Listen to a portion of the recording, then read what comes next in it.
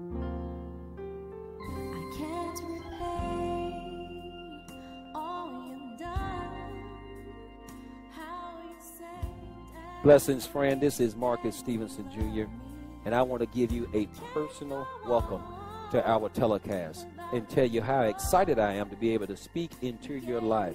We don't believe in coincidence. We believe God has supernaturally ordained for this connection. And I believe that God has something special in store for you through this ministry and through this broadcast.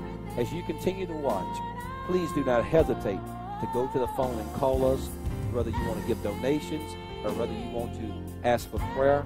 And we assure you that we will be there ready to see you through whatever your need may be.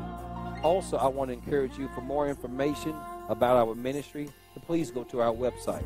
I believe God has something special for you during this broadcast. Stay tuned and you will be blessed. So Jesus, I'll tell you about Jesus. Sees them on the ship and they get afraid. Isn't it amazing that as soon as we see a faith movement, the thing we should be excited about, we're afraid of? And most Christian people are afraid of the faith they've been talking about. God's a healer. Then you lay hands on somebody and get healed. I don't know about that. Let me see the video. I was somewhere and somebody's leg grew out. You should have saw the people. I don't know about that. Do we not preach this stuff? It's quiet up in here. Come on, I need to smile. Come on, talk to the preacher in here. Come on, look at me and say, come on, preacher, come on, preacher.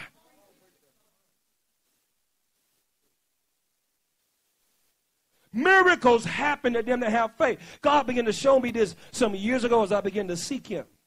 And I'm almost finished here. I began to seek. He showed me this every time, just about 90-some% of the time before Jesus prayed for somebody. You know, they asked him, do you believe I'm able to do this? Most people come to church and spectate off of somebody else's faith. But how many know? You have to believe what God is able to do for you in your own life. And most times when people said they believed or when people had a need, what did Jesus say? According to your faith. Let it be done unto you. That's a word for somebody in here. Some of you worry about what somebody else think about what God told you. But I'm here to prophesy to you according to your faith.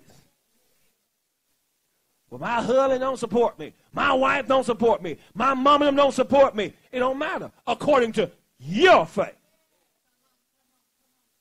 Oh, man. Your faith is on trial like the Bible says. But you can pass this test of your faith. Glory to God. Glory to Jesus. I feel faith coming alive. I said, I feel faith coming alive. Ain't faith something else? See, this is what we have to learn as spiritual people. I don't walk by how I see. I don't walk by what it look like in the flesh. It don't look good sometimes in the flesh, do it? Sometimes it look bad. Sometimes it look horrible. Somebody gonna be honest with me in here? I mean, sometimes, whoo. I learned this years ago. I used to travel more and more, and I used to do some revivals and show up some places. First night, 2 people in revival. My God. And I remember that happened the first time. I don't need no better than invite me here 2 folks. Now, I don't mind preaching 2 people. You know, come on now. But I would begin to minister to those 2 people. They get blessed, get healed, get delivered. Next night, they'll bring whole families with them. Hello, woman at the well. God touches one Samaritan, she go tell the rest of the Samaritans.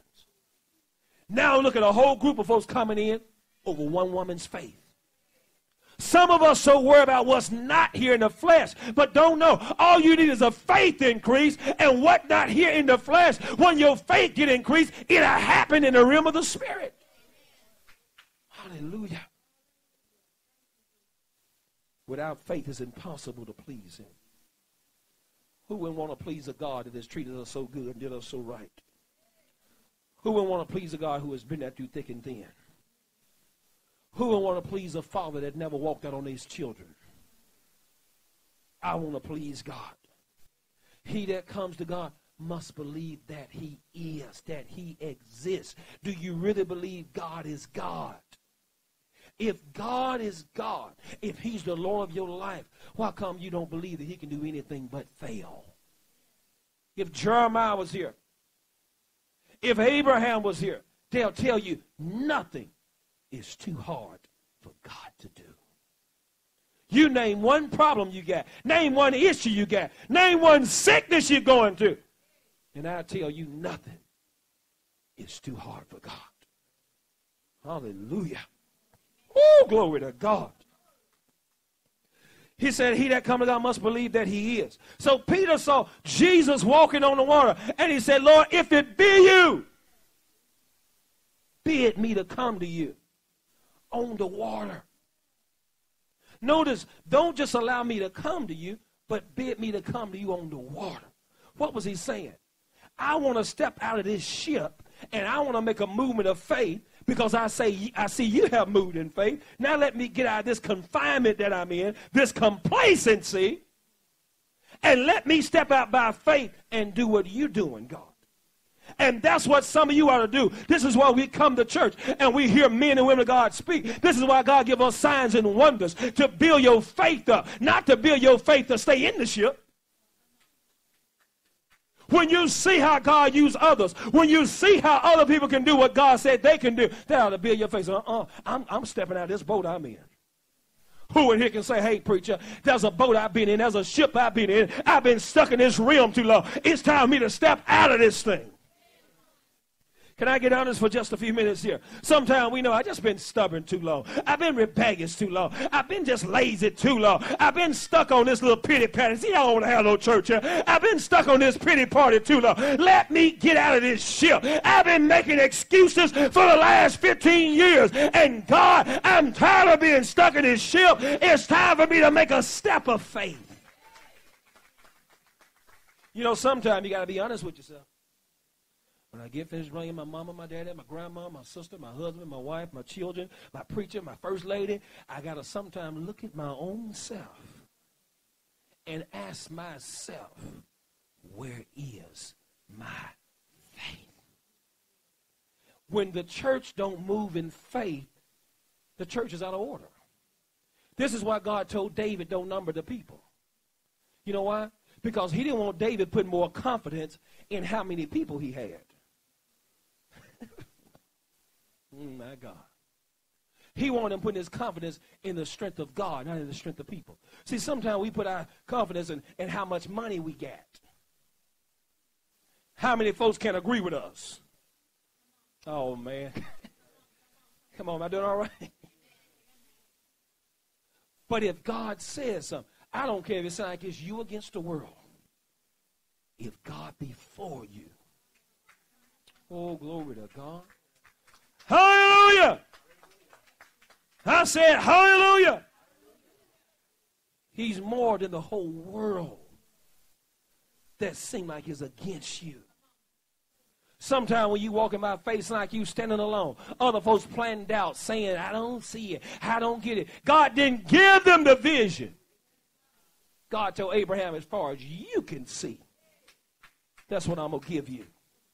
There's somebody in here, there's an inspiration in your heart. There's some things you're aspiring to be. Some of you young folks got some business ideas. And the first thing they never want to do is plant some generational curse over your mind. Well, your daddy was a failure, you're going to be a failure. Mama was a failure, you was a failure. Tell the devil it stops here because I got faith. Maybe mama didn't see what I see. Man, I wish I had a church. Maybe daddy didn't see what I see. I'm not running down mom and daddy, but I refuse to run down the vision God gave me as far as I can see. That's what God gonna bless me with. Some of y'all gonna be some trailblazers. I prophesy to you. Tell somebody I'm gonna be a trailblazer. You know what a trailblazer is? You creating a trail. You're creating a legacy for the people to come behind you.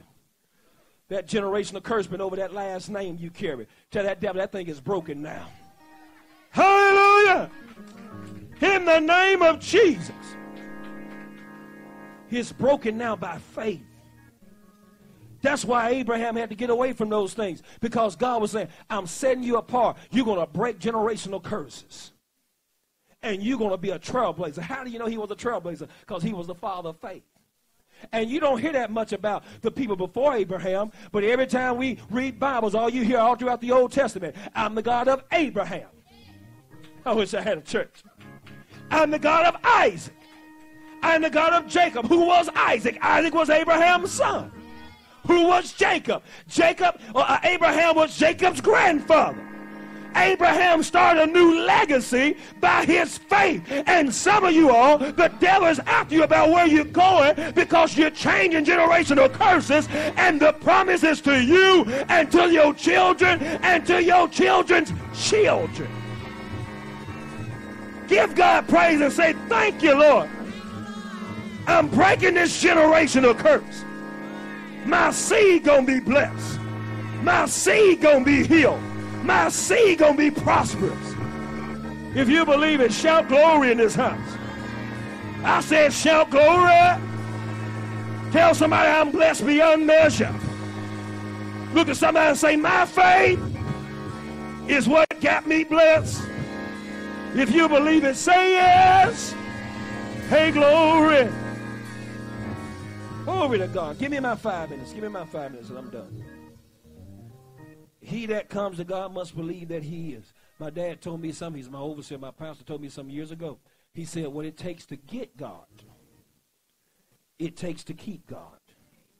Ain't it somehow we can start off operating in faith? Some of us have so much faith in you guys say, I mean, if the preacher told you to stand up and dance, you'd be all out of rhythm. You'd be just something. Now you know more. You've been praying 5 hours a day, but you didn't pray so much you disobedient. Y'all ain't talking to me. You know how cute we are now. I ain't been here in a little while, so I just tell y'all I'm here. You know, we got these cute Christians now. Give God praise. You know.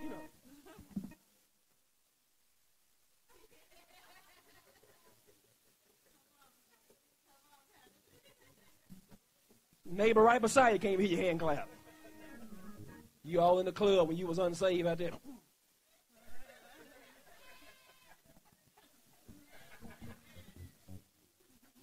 Can I buy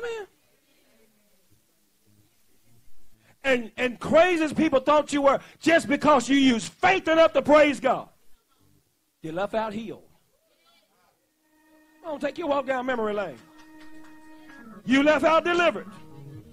Came in, shoulders down, knuckles dragging the ground like you was old silverback. Left out, shoulders up, chin up, smile on your face. See, we try to make stuff harder than what it is. What it took to get God then. It take to keep God now. And God bless some of us because you use your faith. And the same faith God blessed then is the same faith God will bless now. Oh, hallelujah. I know, sounds crazy. You got to try it sometimes. He that comes to God must believe that he is, and that he is a rewarder. I don't know where people get this myth about God, like God just want to kill everybody. God ain't about killing everybody. You know, that really ain't the Spirit of God. Jesus had to tell his own disciples that. He said, I didn't come to destroy men's lives. I come to save it. I get worried some preachers, all they preach, you gonna die, you gonna die. But why are you preaching to me then if I'm gonna die? Let me leave it alone, let me die. Don't waste my time telling me what you already know gonna happen. Let me enjoy the little time I got left before I die. Amen? You want me to come to church, you hear me, you gonna die, you gonna die. I want to hear that. Maybe it's just me, I don't know. The Bible said, in him we live. In him we move. And in him we have our being. When I get faith, in faith I should live. In faith I should move. And in faith I should have my being. Amen. Everything God says to us, he tests us to see if we're willing to obey him.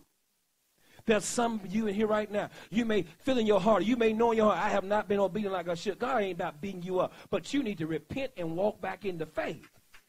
And stop thinking your pride going to change God. I can tell y'all something. I'm not trying to be super tough, but when God gives me something, I just give it. Some of y'all wonder why your prophecy's been held up. You wonder why that gift haven't came forth in your life. God looks and he judges your heart. And if he don't see faith in your heart, he cannot move for you if it ain't according to faith. That's why he told Peter, I keep going there. I'm trying not to go to that scripture. I keep going there, though. That's why he told Peter, it is I, be not afraid, come to me on the water. See, the other disciples saw him too, but they weren't willing to step out by faith. It can be a bunch of us in church that see and hear the same thing. But where's my Peters? Where's my people that say, I didn't just come for a show. I didn't just come to see what God or hear what God can do. I come to hear it, see it, so I can step out and use my faith. Amen. Peter steps out of the boat. He said, Lord, if it be you bid me to come, steps out of the boat, begins to walk on the water. Isn't it something? The same thing Jesus did, he did. Some of you looking at other folks, you wonder, how did that business get blessed like that? Because they stepped out the boat. I don't know how to say this any other way other than just saying it. Can I just say it? Can I just have a barbershop talk here for a second? Some of them sure ain't smarter than you. Get that on your way home. You know it and I know it. It ain't because they got more sense than you got. Because they use their faith. It ain't because they know more than you know. Now, I don't say that running nobody down, but it's a fact. Some of you know it's a fact. It's because they use their faith. Churches don't grow because the preacher can preach so well. It grows when people in the ministry use their faith to follow the vision of the leader. Amen.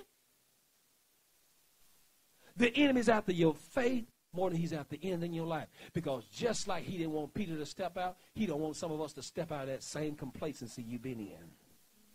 You've been stuck like gorilla glue in that same spot. And you've been talking about what you ain't doing. You ain't did it the last 10 years. Don't get mad at me. I'm like that commercial. Get glad. God's sending your word to charge your faith up. And some of us so afraid you're going to fail that you ain't took the time to see the success God has for you. Peter steps out the boat. Yeah, but he fell when he stepped out. Yeah, but he stepped out. Ain't there somehow all people see in your life as your failures, but they never see how you step out? Can you imagine the mockery the disciple was given when he began to sink? But here's the thing, though, about stepping out of his boat. If he never would have stepped out of his boat, he never would have knew what he could do. And some of you in here, you're trying to make yourself believe what you can do by just good speeches and fair words. And God is saying, I know you can do it. The problem is you ain't got confidence in what you can do because you won't step out and try it. Oh, man. He steps out and walks on the water, and as soon as he began to look at all his issues, he began to sink. But Jesus, being the Jesus he is, stretched out his hand, picked him up, pulled him up. You know what he said to him? Wherefore did you doubt me? And there's some of you in here, this message ain't just information, it's confirmation. You've already stepped out of your boat. But along the way, when you stepped out your boat, you may be in an area in your life where you're sinking now. And God said, even though you stepped out of your boat and you're sinking right now, I still got a word for you. I want to pull and stretch out my hand to you so you can get up from this sinking place. But the Jesus I serve, this is why I love him. Because even when he pulls you up, he always gives you a word of wisdom so you can stay up. He pulls up Peter, Brother Harold, and after he pulls him up, he said, wherefore did you doubt me? Now notice, Peter wasn't the only person there. There were other disciples in the ship. But he pulls up Peter, and he don't say, did the other disciples doubt me? He said, wherefore did you doubt me? And Jesus didn't ask them about they doubt because they never stood up by faith anyways. He said, wherefore did you doubt me? Are you still here? Glory to God. Look to somebody and say, where's your faith at? Glory to God. Hallelujah. Oh, thank you, Jesus. Glory to Jesus. Glory to God. He that comes to God must believe that he is a rewarder them that diligently seek him. Go to 2 Corinthians 13 real quick and I'm done. 2 Corinthians, the 13th chapter, and I'm finished. Glory to God. Hallelujah. While you flipping there, tell somebody my faith's on trial. Hallelujah. You know, in every trial, a good testimony will get you off that trial. And that's sometimes what God is trying to bring back to our remembrance, the testimonies you had when you use your faith. Because those testimonies will pull you through this trial. Hallelujah. You just think back, every time you use your faith, God always came through. Every time you use your faith, something good always came out of it. Every time you use your faith, at the end of it all, you knew God showed he was God. Amen. Watch this verse. Oh, ain't nobody mad about the devil. Verse 5. Examine yourselves.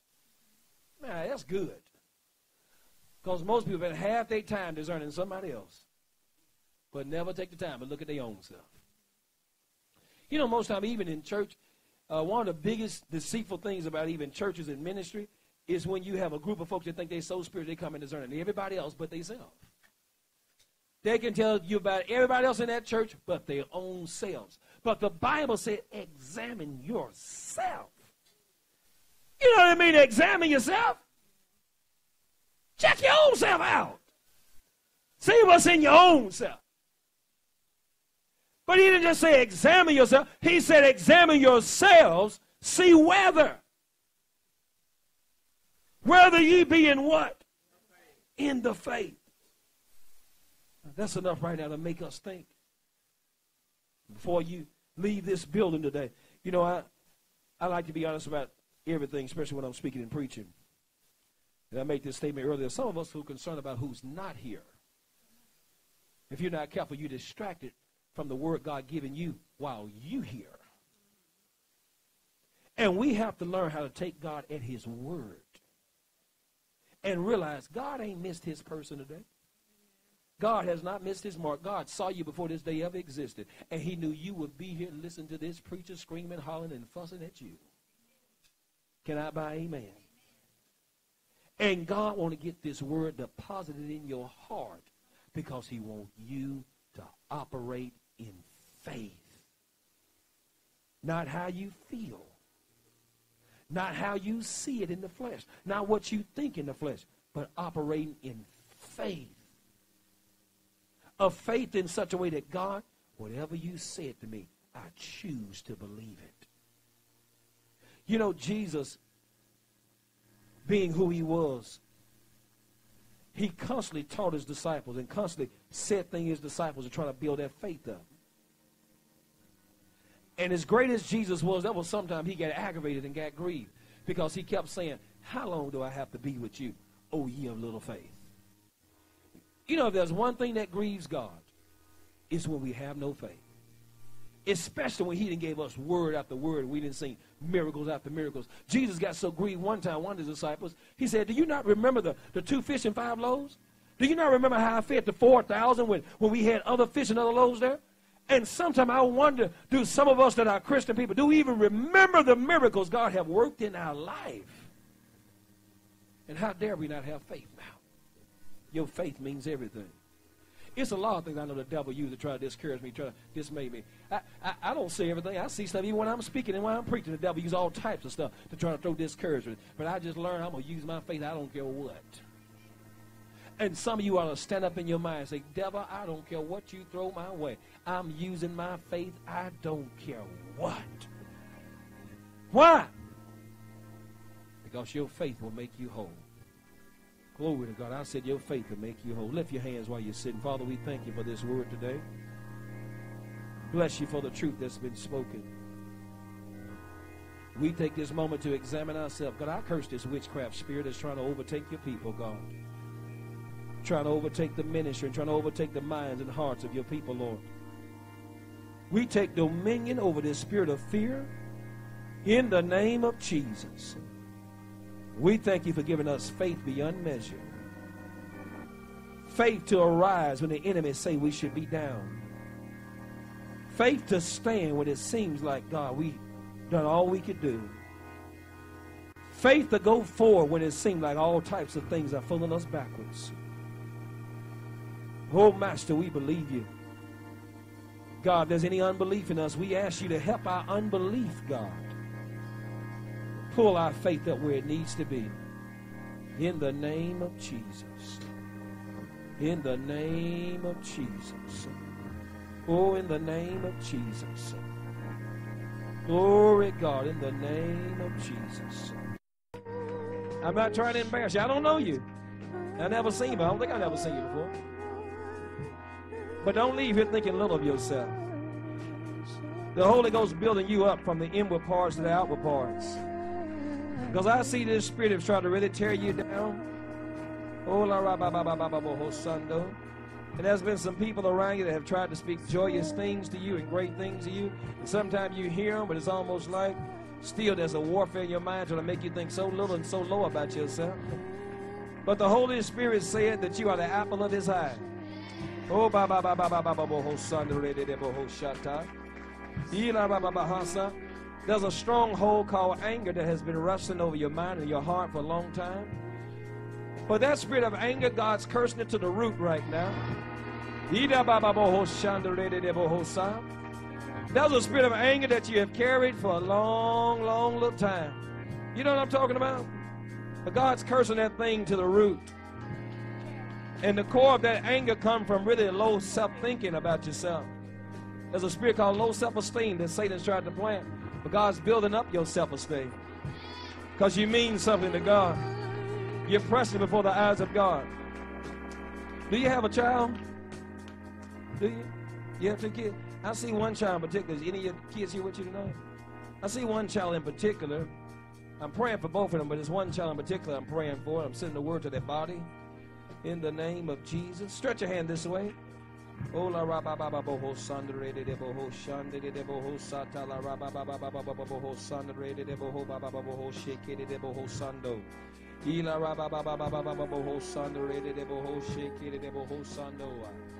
Father, we speak the word, we send the word, we send the word, we send the word to that child, God.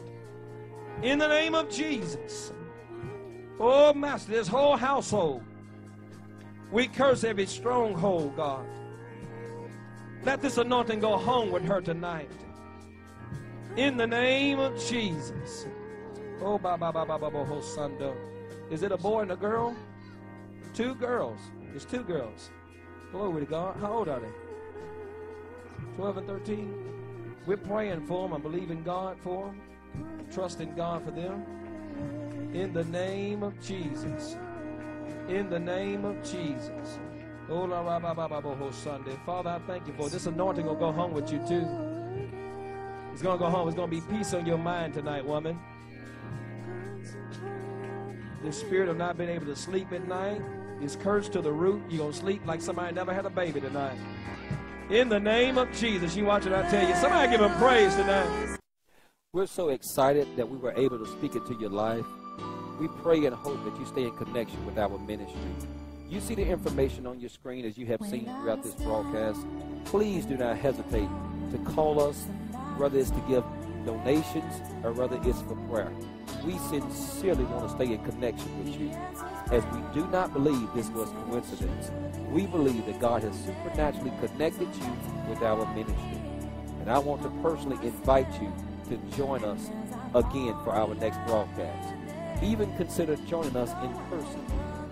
For more information, you can go to our website or you can call us on the phone. We would love to hear from you. God bless you. Until next time, this has been Marcus Stevenson Jr. Ministries.